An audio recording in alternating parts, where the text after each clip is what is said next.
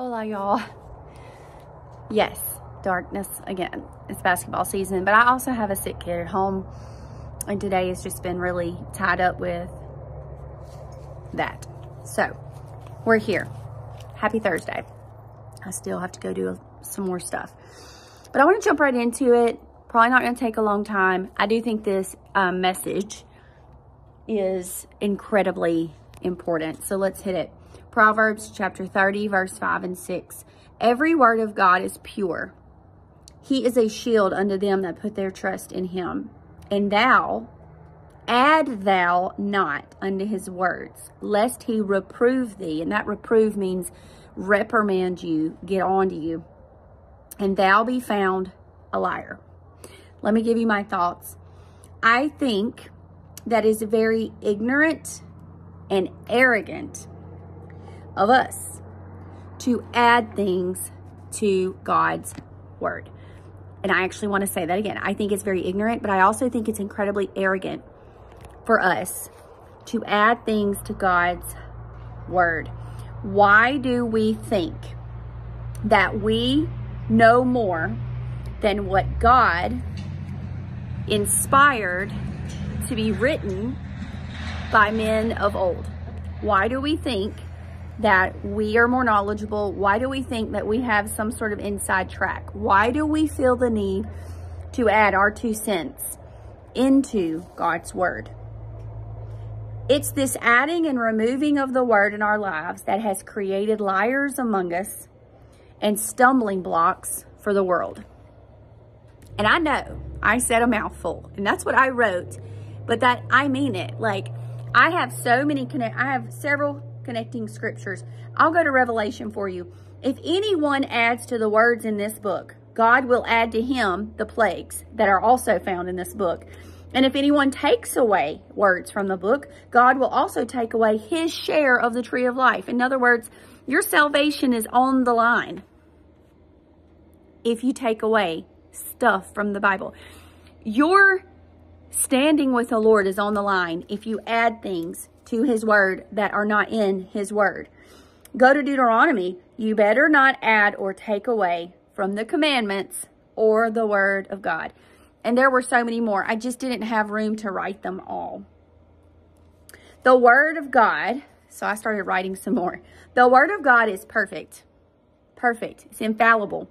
And no part of it should be neglected or regarded as less important. So that's kind of hinting at the verse that says, don't take anything away, because there are plenty of people who want to take one scripture and completely omit an entire book or an entire chapter or an entire scripture and say, yeah, but I'm uncomfortable with that. I don't want to change my lifestyle to match that, or I don't agree with that, or I don't interpret that way, which the whole interpretation thing can be interesting. I'm not going to touch that here.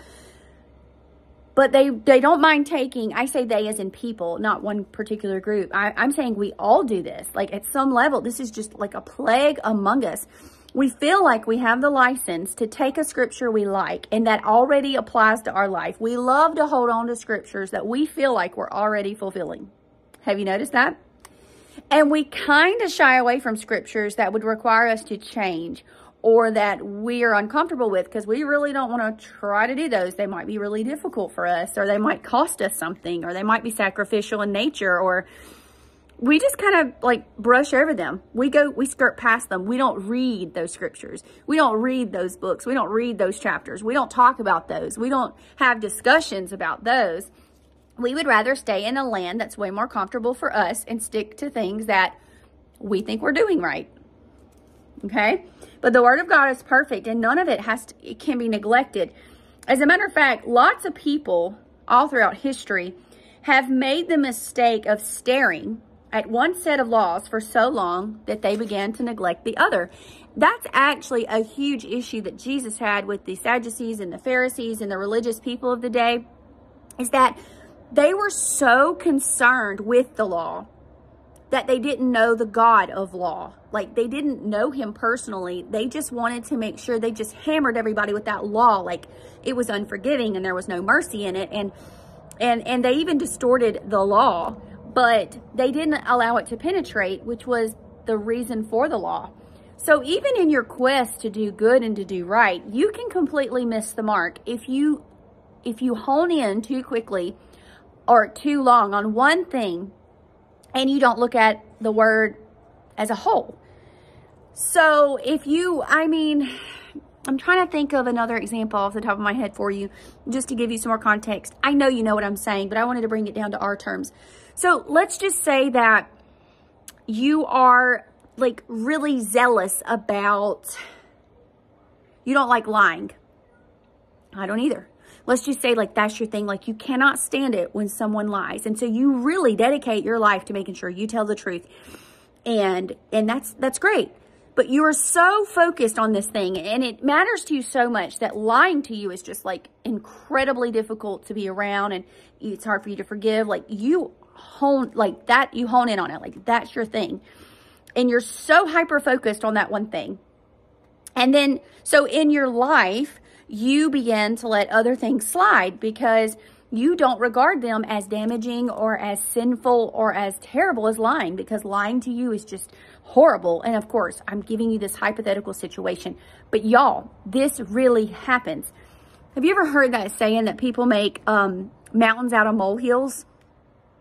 People have a tendency to make other people's sins, and I'm going to say sins because some of them are sins, but some of them are just differences of opinion. They have a tendency to make other people's discrepancies, sins, or ways of living, whatever, like huge. Like, it's horribly wrong. That's a really big deal, whatever.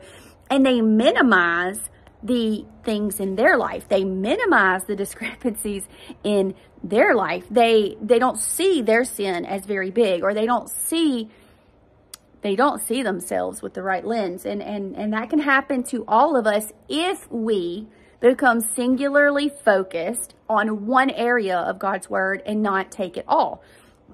The same 10 commandments that said not to kill, it also said not to covet. Uh-oh. But nobody wants to talk about coveting. What is coveting? Oh, I'll help you out. Coveting is when you want somebody else's stuff. But I know you might say, well, that's not me. Well, in 2023, we have phrases like keeping up with the Joneses. But even that's kind of went out of style. So coveting is just a symptom of you being dissatisfied because you're trying to keep up appearances. You feel like you need to have the best of something. You need to have the latest item that has come out. You need this because it gives you validation in some way. It gives you meaning. It gives you worth and value, which is really the sad part about it. That's why God doesn't like it. It's not just that it's vain, it's that it signals a much deeper problem in your heart, and that is that you have not found your worth in God, but you have found your worth in the opinions of other people. And so now you covet things in order to get validation from them. Maybe you covet things that are really pretty. Maybe you covet things that are really expensive. Maybe you covet things that are whatever. Or maybe your life isn't what you wanted it to be. Maybe you're not financially where you want to be, or maybe your marriage isn't what you wanted it to always to be. Maybe your children are not acting the way that you really would want them, whatever.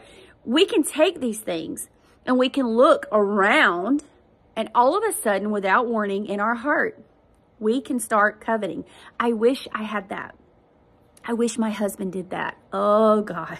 I wish my wife looked like that. I wish my wife would do that. I wish my children behaved like that.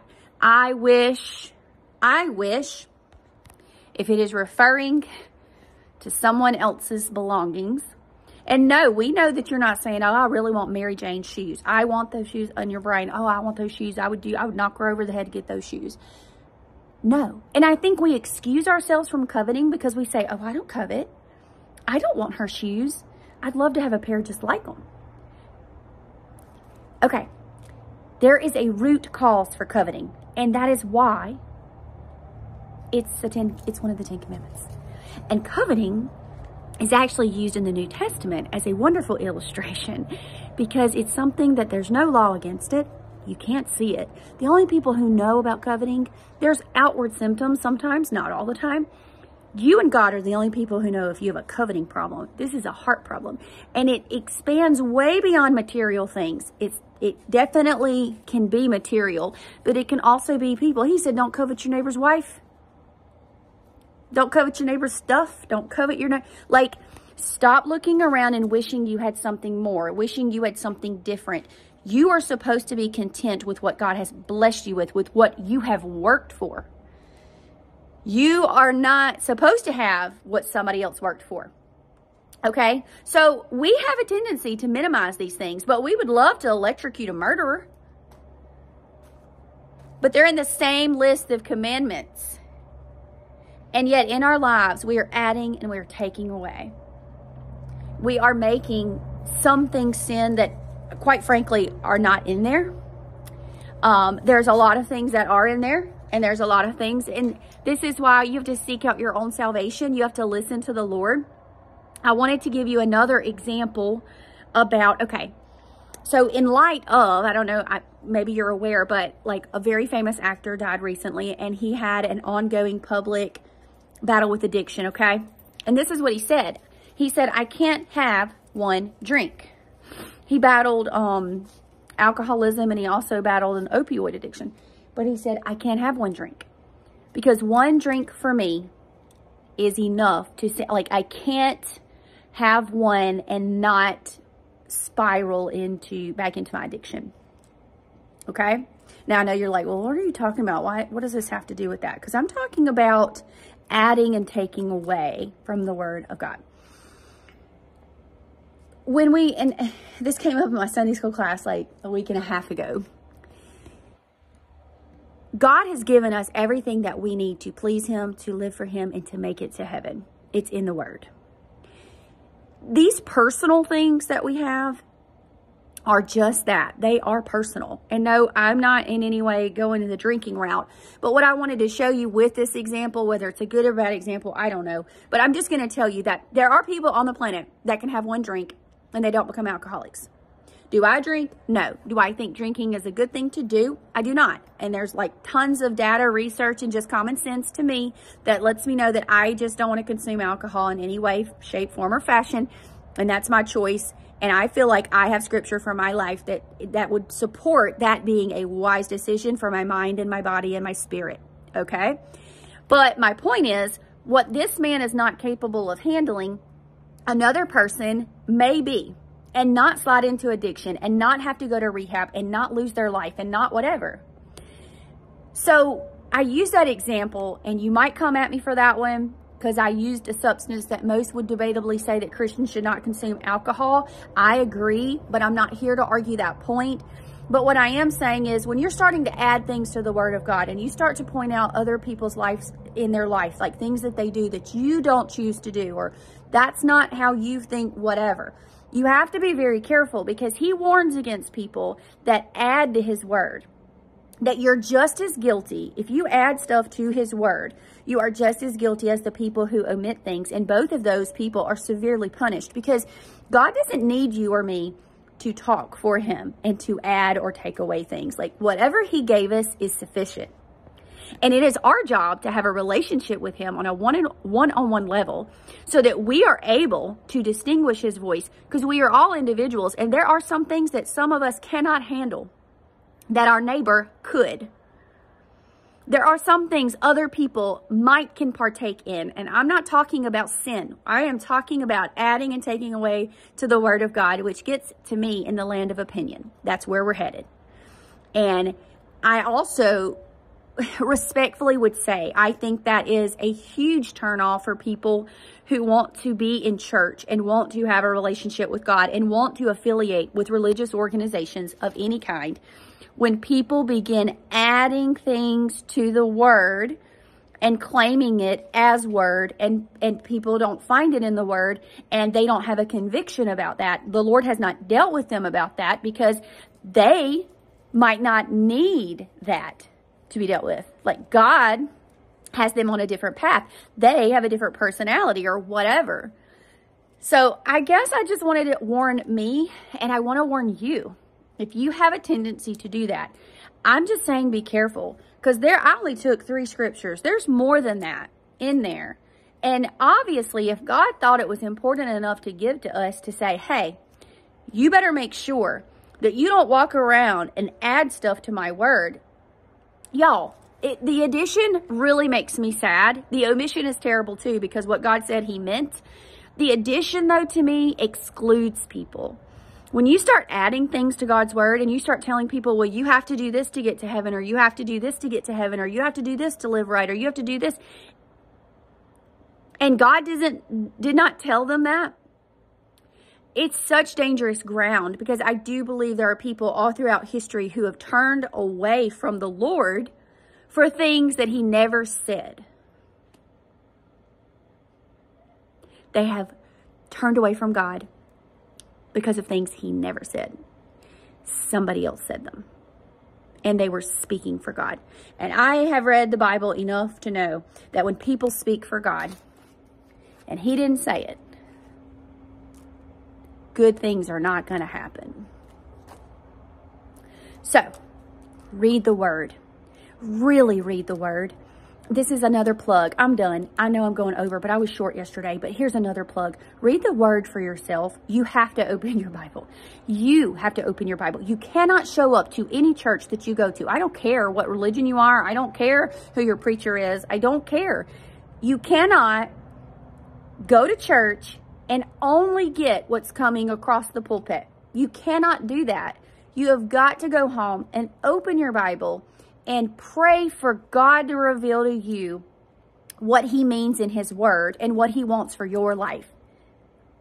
And you've got to read your Bible. I have to read the word. I have to hide the word in my heart. I have to have it. It is not somebody else's job to read the Bible for me and then to tell me what it says. That is my job. I am an adult, and if I'm going to go to heaven, and I am, it will be because me and God know each other and I read his word. So I am begging you to read the word. And when you read it, don't add anything to it and don't omit anything, because both of those things are dangerous territory. And pray when you read the word and ask God to talk to you, and he will. And when he does, keep it to yourself. He's talking to you. He's talking to me. Unless he says, hey, go tell so-and-so, blah. And, you know, I'm not getting into that. That's between you and the Lord. But that's dangerous territory, y'all. Now, I was reading the scripture today, and this is what I turned to, and I wanted to bring it to you. Let's stay in the word. It's got to be the word. It has to be God's word. We have to stay in the word. I don't want to be anywhere else anyway, because anywhere outside of his word is in the land of opinion. It's in the land of just craziness. Like, God is God, and God is the word. In the beginning was the word, and the word was with God, and the word was God. I don't need to add anything to God, and I don't need to take anything away from him either. Let's get in the word. See you tomorrow.